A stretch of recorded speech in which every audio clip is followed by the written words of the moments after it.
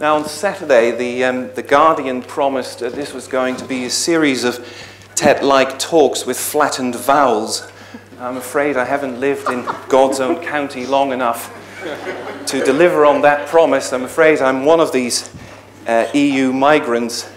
So the best I can do is some Louis van Gaal vowels, but I hope you'll bear with me. So a few years ago, I was lying on the sofa watching the news, and a government-issued report had just been published into the economic case for a high-speed rail link between London and the north. And the Secretary of State for Transport was interviewed, and one of the things, among the things he said, was the quote that you see here. And when I was listening to this, I thought, well, that doesn't sound very confident if you're about to spend £42 billion. And it piqued my interest. I've been working on related problems to this for a while, and I started looking at the report itself. And it was very interesting to see how the government comes up with these kind of figures.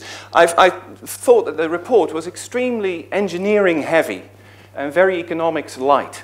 So to give you a very quick overview of how the government came to this idea that HS2 would be a great idea, and I focus here, by the way, only on the first phase. So that's the phase of building between London and Birmingham.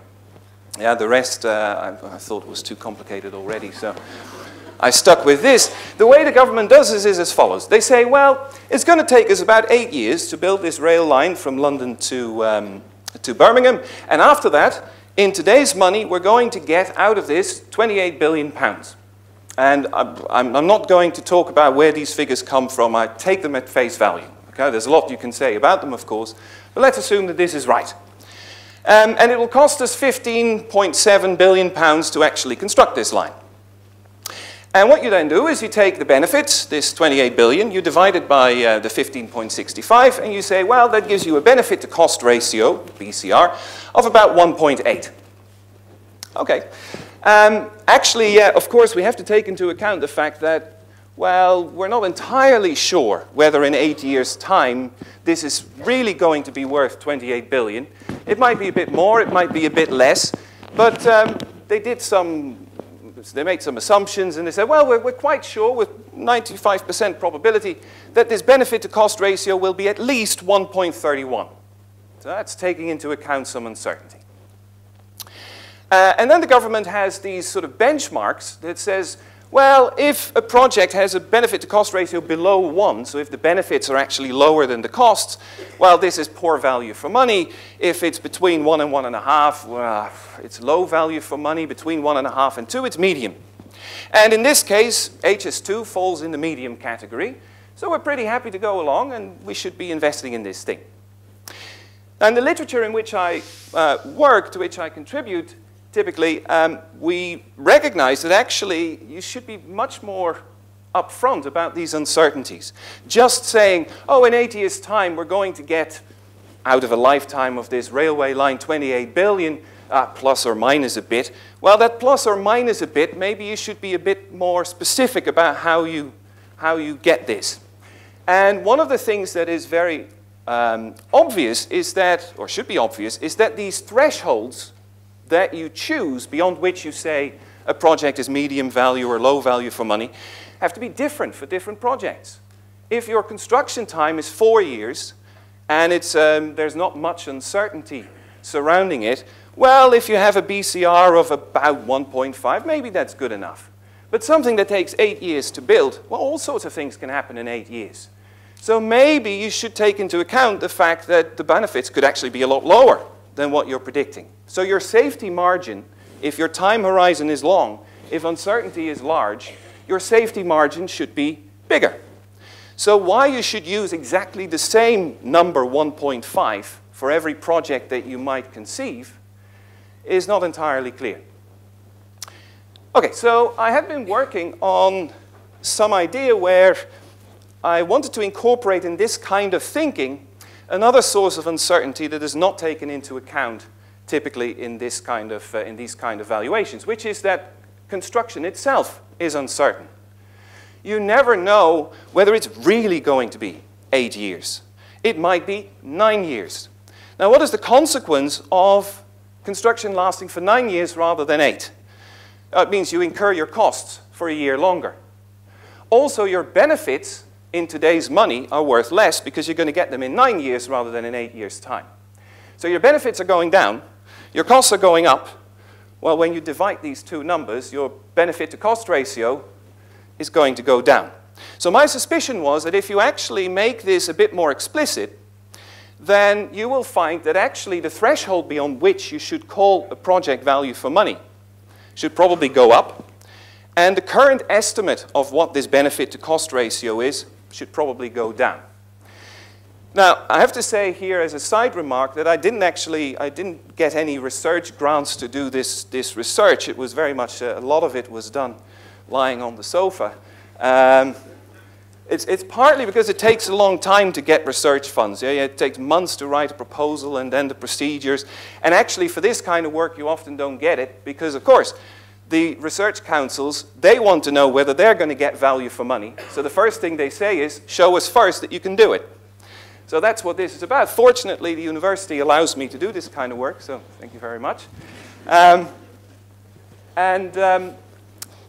That's what this problem really is about. What is the impact of potential construction delays on the value of a project like HS2? Now let's first think about profitability and uncertainty around profits. So if we think about, we are at time 0 today, what would be the profitability of an HS2 line? Well, it could be like this green line. Yeah, it sort of wobbles about a bit because it depends on passenger numbers, which are uncertain and might change over time. Running costs of this thing, the economic climate, all sorts of things, impact that we can't perfectly foresee, right? So profitability into the future could be this green line, yeah, or it could be this red line. It could be something completely different. So what you want to do is you want to try and get some handle mathematically on how you could model these kind of things. And one of the easiest ways to do it is actually to say, well, we cannot predict the future, but what we can come up with is a best guess. Well, that could be that red line. But we take into account that the further we project into the future, the more variability there can be or will be around this best case or this best guess. So there should be some bounds around this, right? So when you model this mathematically, what I do in the paper is that I show that this can all be done quite neatly, and it all comes to solutions, so that's good. And the construction uncertainty here, of course, is added to this. So while we are constructing, potential profitability hobbles along and it changes over time. And what happens to construction? Well, we start in London, we start building this track, and it goes well until we reach, for example, this point here. And that's where, I don't know, we hit a badger colony or some Roman remains. And that's when the whole thing stops, because the archaeologists have to come in, and they start digging around, and that takes time, and it takes time. And then, okay, we can start again, and at some stage we reach Birmingham. The thing about these delays is that you don't know in advance when they are going to be, how often they're going to be, and how important, how big they are going to be. Of course, you can have some thoughts about this. You can say, well, on average, it's going to happen once a year. Yeah? So taking that into account, you can apply this to the government's own figures. Now, I have to say here, that's what I tried to do. Of course, that was very difficult to get the right information from the government's report, because the report was not designed to be analyzed in this particular way. So I had to guesstimate quite a bit. But my conclusion was pretty much as follows. This benefit to cost ratio that was estimated to be 1.8, I actually think 0.99 is a much better guess. And this threshold of 1.5 before you call something value for money, I think that, well, 6.6 sounds actually more like it. So a bit higher. And that's not even taking shocks into account. So that's taking into account that you're not actually going to hit Roman remains. Yeah? If you expect that on average, once a year, you might hit a badger colony, and that slows you down, then actually the current estimate of your benefit to cost ratio should be lower. It should be something like 0.87. In that case, actually, your expected construction time is not going to be 8 years at all. It's going to be more like 9 years. Your cost overrun is going to be 12%, roughly speaking. So the changes are quite dramatic. Now, of course, I'm an economist, yeah, so I never make a firm statement. It's on the one hand, this is, yeah, it's this. On the other hand, this is, of course, a back-of-the-envelope calculation. Now you can go to a research council and say, this kind of stuff works, you can do these kind of things, now let's look at this in much greater detail, get the right figures, and see what these thresholds really should be. A nice thing about this kind of approach, actually, is that you can also say, well, what is the probability, even if it's not value for money now, what is the probability that in the next 10 years this is going to be a value for money project? That's the last two figures there on the right. Not very high, 1.37%. So I think maybe the political case for HS2 might be stronger than the economic case. That's to put it mildly. Okay. Now, of course, as I said, you can now go away and ask for research funding, but actually I'm much more interested in applying these kind of ideas to new problems. So here is a list of potential problems to which you can apply this kind of methodology. One that I added last week is, for example, how much should you spend on flood defenses? I think might be a question that people in York might be interested in. Now, the mathematics that I use, it's just one sort of side remark that I want to make. The mathematics that I use is actually quite well known, but unfortunately not among civil servants in the Department for Transport. It's well known and heavily used in the financial sector, and all these quants working in the city thinking about derivatives and pricing of derivatives, etc., they use all this stuff.